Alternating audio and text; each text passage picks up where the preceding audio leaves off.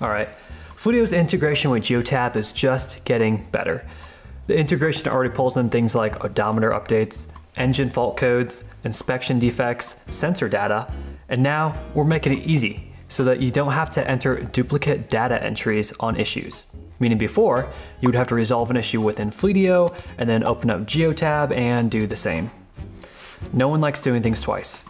So now, when you sync your Geotab account in Fleetio and you mark that issue resolved in Fleetio, it gets resolved in Geotab as well. Let me walk you through how to do this integration. Go into your Fleetio account, click your name, and down to Integrations.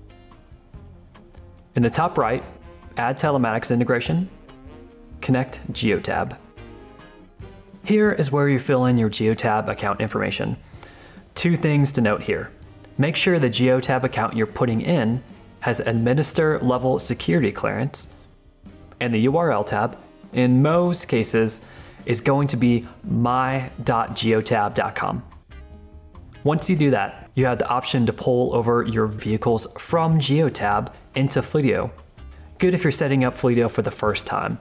And this is really good if you have your vehicle's VIN numbers already in Geotab. If you do, then Fleetio will take the VIN numbers and automatically apply Fleetio's VIN decoder to pull in tons of information like the make, model, year, and important maintenance information. So now you get all that good stuff we talked about, like odometer syncing, fault codes, inspection defects, sensor data, and now the ability to automatically sync open repair defects in Geotab once that issue is corrected in Fleetio.